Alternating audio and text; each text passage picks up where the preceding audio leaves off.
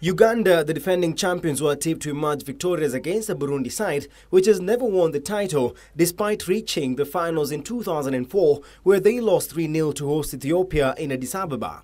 Former AFC Leopards forward Alan Katerega was in the lineup for Uganda, while former Sofapaka striker Abdul Fiston led the Burundians in striking efforts. Uganda will next play against South Sudan this Thursday at the same venue, while Burundi will lock horns with Ethiopia. Tomorrow host Kenya clash against Libya, while Ethiopia play against South Sudan and Zanzibar entertain Rwanda. Uganda are the current champions, having won the last edition after beating Rwanda 1-0 in the final in 2015 in Addis Ababa, Ethiopia. Last year, the tournament failed to kick off due to unavailability of sponsorship. Also, 2017 SportPesa Premier League champions Gor Mahia will begin their title defense next season against Nakumatt FC at Kasarani Stadium when the league resumes on the weekend of 3rd of February 2018.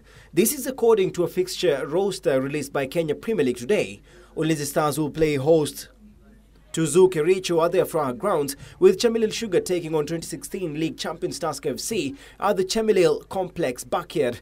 Gor Mahia will have a chance to prepare for the new season with the DSTV Cup fixture against AFC Leopards at Kasarani on the 28th of January, after the two teams won the league and the GoTV Shield respectively. Richard Munga for Channel 1 Sports.